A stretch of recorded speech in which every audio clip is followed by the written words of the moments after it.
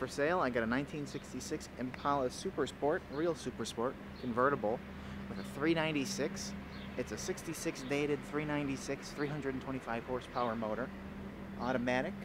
It's a factory red car with ivory interior, now with all new white interior that shows excellent.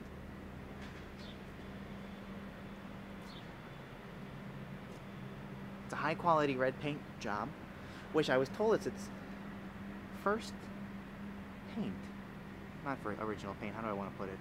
Like a one repaint, but I don't know. I think it looks too good to be a one repaint unless they did it recently and they did a fantastic job. But there's only a couple like nicks and whatnot along the way. I'll show you them.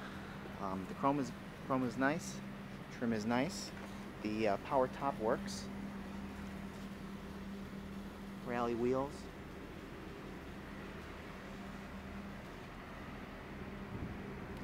There's a little touch up there.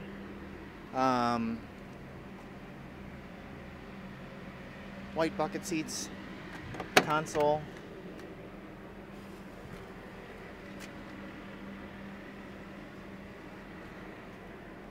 Huh.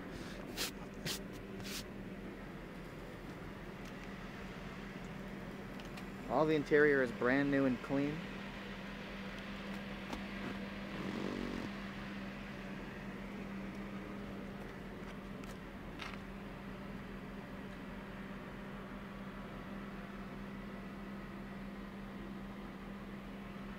Drives well. It's got a good little sound to it. I have another 66 Impala that has a 283 in it, and oh my gosh, is there a difference between these two cars.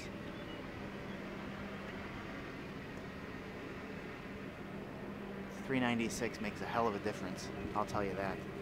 Like there's like a couple chips here on the line, a couple chips there, a little chip there. So, body's straight. I'm telling you, when they did this work, they did a real nice job putting the body together. It was a frame-up restoration, and a low-mile car to begin with.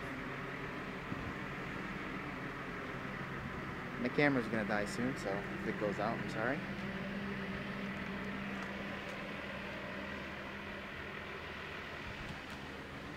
The only weird thing is it's like they rubbed it up against the trim and flattened it out, just there, just on that piece.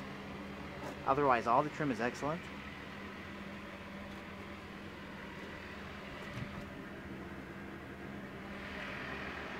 White power top, black carpet.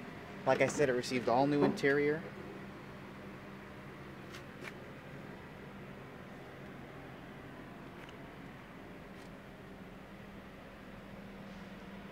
Door jambs have been painted nicely.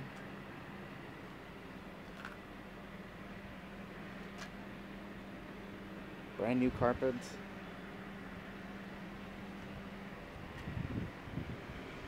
These things don't fall down like some other ones do.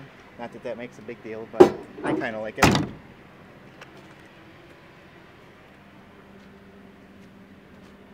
It's a little touch up and blemish there.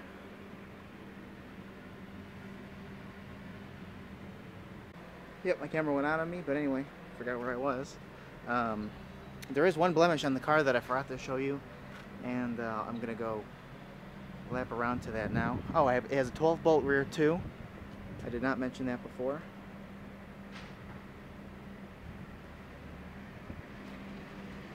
Right here, it's almost like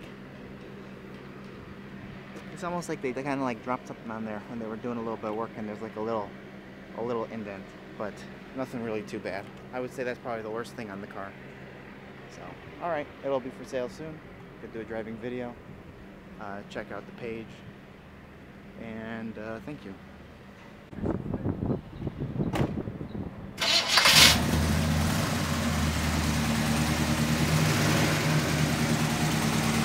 Power steering, power brakes, electric fan.